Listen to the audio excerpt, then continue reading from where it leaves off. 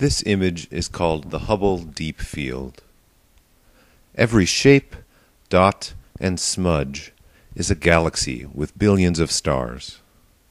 This is what you see when you point the Hubble Space Telescope at a section of the sky that looks empty to human eyes. To me, this image represents the entirety of human knowledge, from early man's discovery of fire and the wheel, to modern achievements like the space shuttle that launched the Hubble telescope into orbit. In addition to taking breathtaking images like this, the Hubble telescope has helped us take giant leaps forward in our understanding of the universe and our place in it. The successor to the Hubble is called the James Webb Space Telescope. Steady progress is being made despite many challenges, but Congress recently voted to defund the project.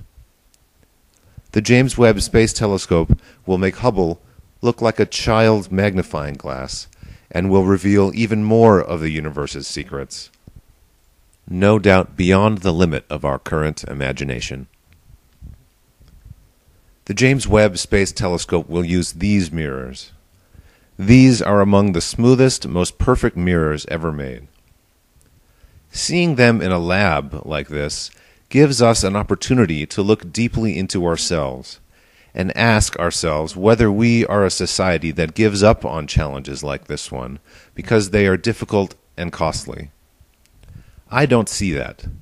I see a society that looks at impossible challenges and dives in.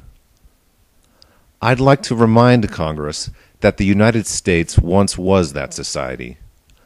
I want to send them each a copy of a book of the most wonderful Hubble images, along with a letter from the astronomy community describing the real meaning of the James Webb Space Telescope. I hope you'll support me in this. If not, I hope you'll share this video. Thank you.